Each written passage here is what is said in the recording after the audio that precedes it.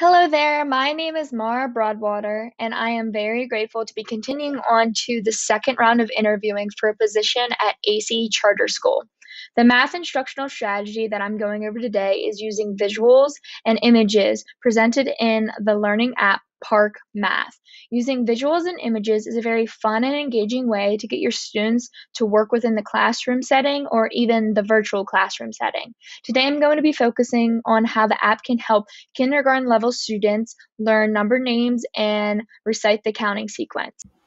So, when you click on the app, this is what you'll first see.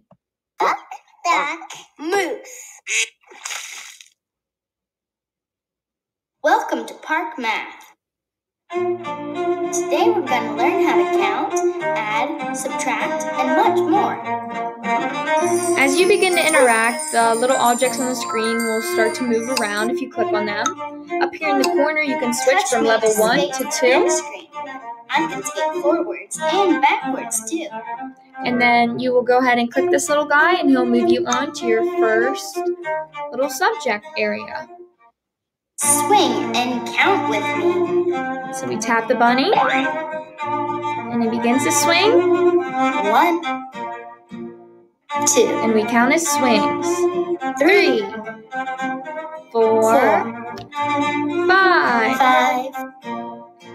And we can 6. count as he swings and so 7. on. So as the bunny swings and we continue to count and get an idea of the counting sequence, we can go on then to click the little orange kite up in the corner, and it'll take us out to a selection of topics we can choose from.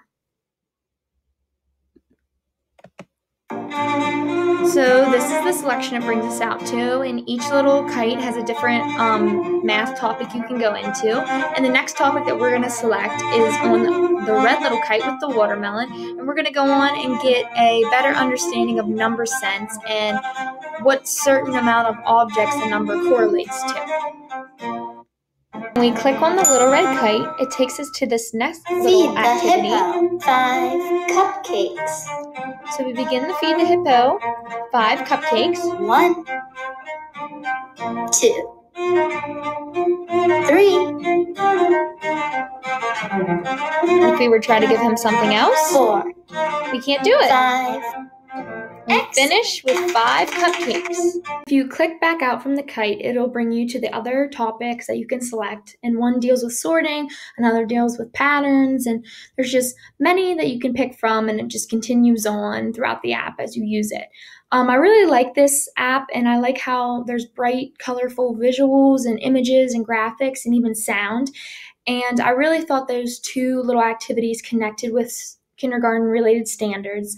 And I will definitely be using apps and tools and strategies like this in my future to come. And again, thank you so much for giving me the opportunity to present my idea to you, and goodbye.